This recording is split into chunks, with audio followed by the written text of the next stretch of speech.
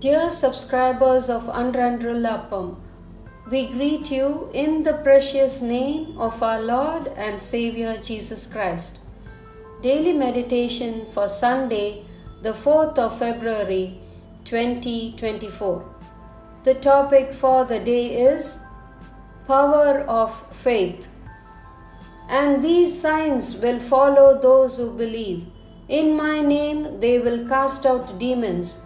They will speak with new tongues. Mark chapter 16 verse 17. Faith is the power of prayer. Faith is the act manifesting our belief in God. Faith is an attitude of relying on God and waiting on God to complete all that concerns us. It is through faith that we cast out demons. In other words, our faith in Lord Jesus has the power to overcome the powers of darkness.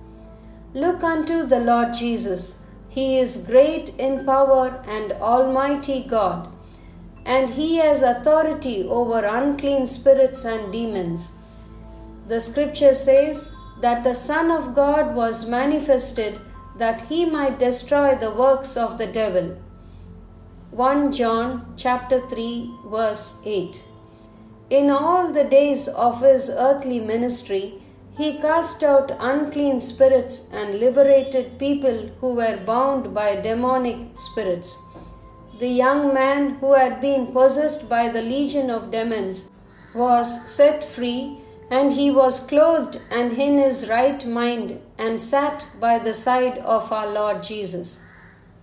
Whenever we resist the devil, we should do it by the strength and might of our Lord Jesus and not by our own strength.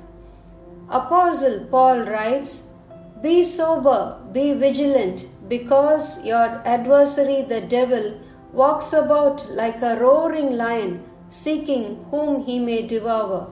Resist him, steadfast in the faith." 1 Peter chapter 5 verses 8 and 9. These verses emphasize that it is not good enough to have the faith, but you should stand steadfast in that faith. There are some who resist the devil, and if they do not have immediate success, they get wearied in their hearts and give room for unbelief. They start to think that such demons will not flee by their own efforts, and try to seek the help of senior servants of God. This is not a correct thought process.